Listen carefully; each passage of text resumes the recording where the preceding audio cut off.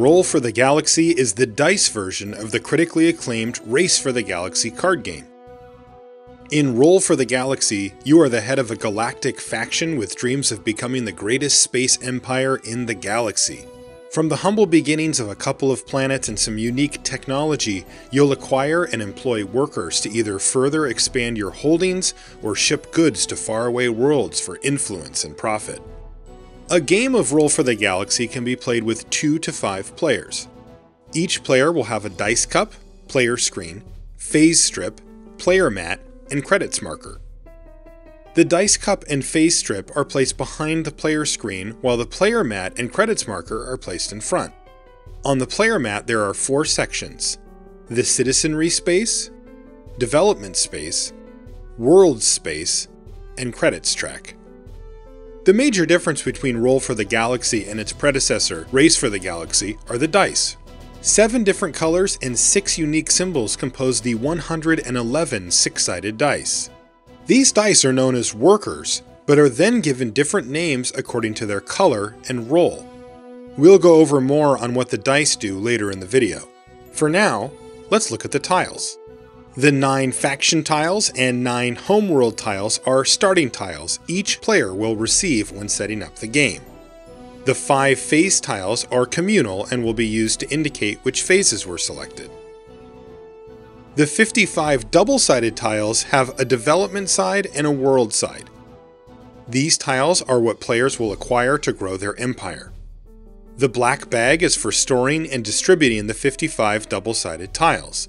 Lastly, there are 33 victory point chips that are divided into small value, medium value, and large value.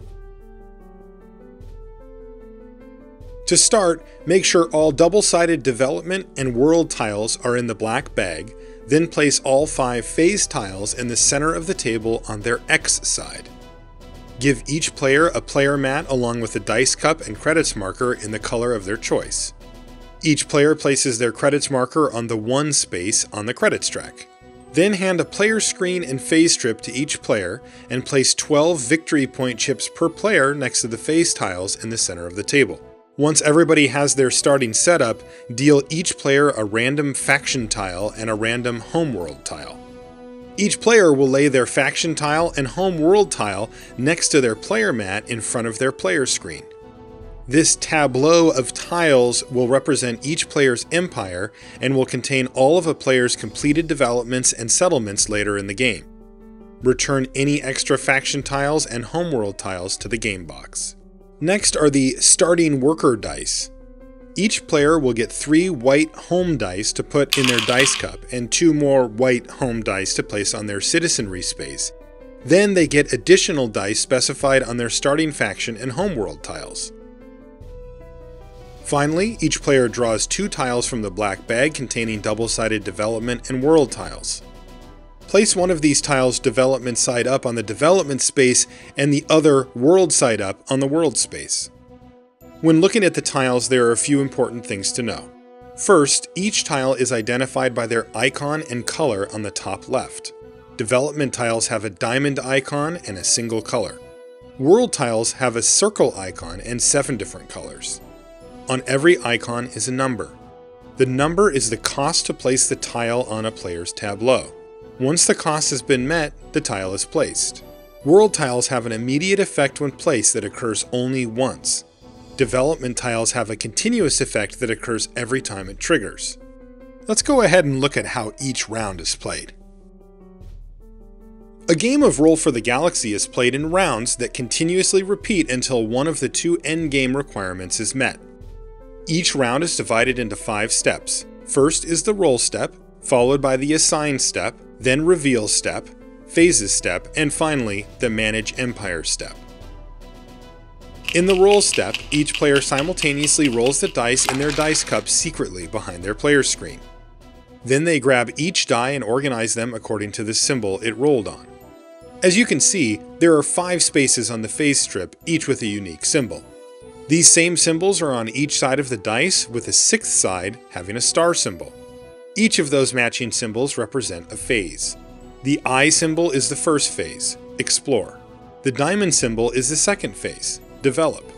The circle symbol is the third phase, settle. The good symbol is the fourth phase, produce. The rocket ship symbol is the fifth phase, ship. And the star symbol means wild, or any phase. Players will organize their rolled dice by placing them below each matching symbol on their phase strip. After all dice have been placed comes the assign step. During the assign step, all players simultaneously perform their phase selection and reassign powers. For the phase selection, each player takes one die and places it on any phase space on their phase strip regardless of matching symbols. Then each player may perform reassign powers from any development tiles on their tableau, or by using the built-in reassign power called Dictate. To dictate, a player selects one of their dice that's below the phase strip and places it on the dictate area located on the top right side of their phase strip. Then that player selects another die that's below the phase strip and places it on a different column regardless of matching symbols. The reason a player would reassign their dice to a different column is to increase the amount of workers for one of the 5 phases. We'll get into phases in a minute. For now, let's look at the next step. After all players are done assigning their dice, comes the reveal step.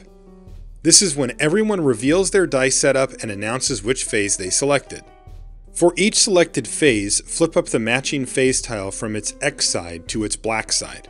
For example, Explore, Develop, and Produce were chosen from all players during the assign phase, and so their respective phase tiles get flipped from their X side to the black side. On your phase strip, you have assigned a worker die on the Explore space, but you also have a worker die below the Produce space, Ship space, and a worker die in your Dictate area. Because the ship space is still on its X side and a worker is on your dictate area, the worker below the ship phase space and worker on your dictate area return to your dice cup. After all dice setups have been revealed and workers return to their owner's dice cup, comes the phases step. There are 5 phases and they are ordered numerically.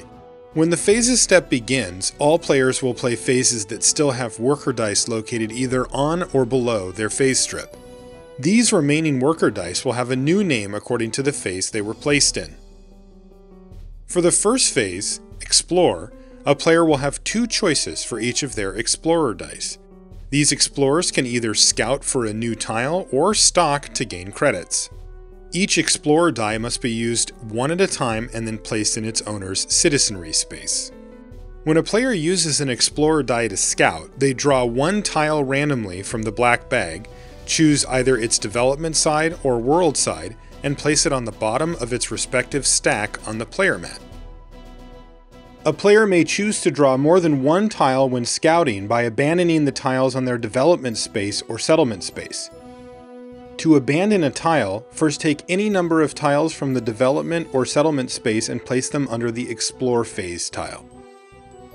Then draw and place tiles from the black bag one at a time for each abandoned tile, plus 1 for the Explorer die that was chosen to scout.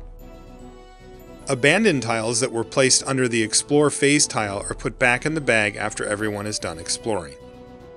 To use an Explorer die to stock, a player simply moves their credits marker up 2 spaces on the credits track. Both the Develop and Settle phases are virtually identical. In the Develop phase, a player may take their developer dice and place them on top of the development stack one at a time. Once there are enough dice equal to the cost of the tile, they immediately move those dice to the citizenry and add that tile to their tableau. That player may then continue putting more developer dice onto the next tile to pay for its cost. If those developer dice do not cover the cost for the tile, they remain on that tile unless recalled. If there are still developer dice below the phase strip and the development stack is empty, those remaining developer dice will return to the owner's dice cup. The settlement phase works the same way, except settler dice are instead placed on top of the world stack. Again, if the cost on the topmost world is equal to or less than the settler dice that are placed on it, those dice immediately move to the citizenry and that world tile is now added to the tableau. And just like the develop phase, settler dice placed on a world tile that do not cover the cost remain on that world tile unless recalled.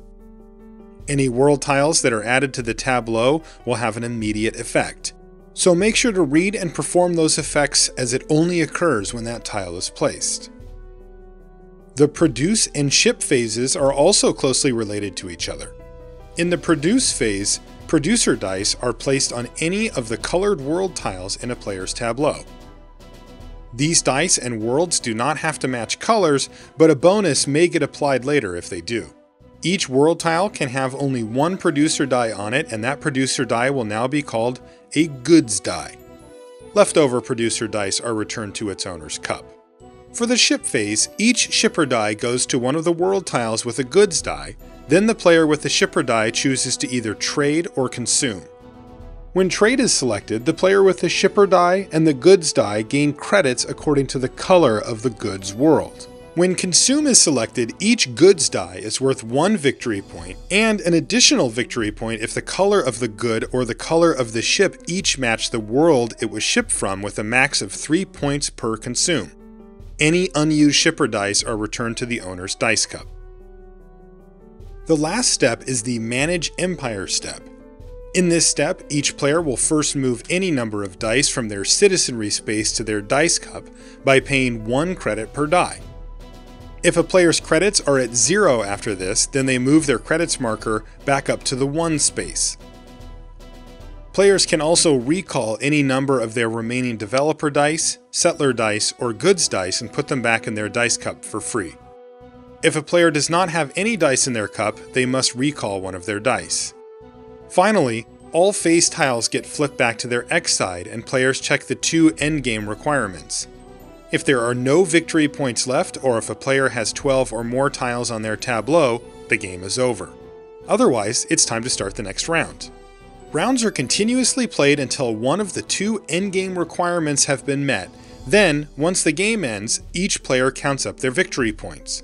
To do this, first add victory point chips, then add the total cost from all development and world tiles, and any bonus victory points for completing objectives on 6-cost development tiles.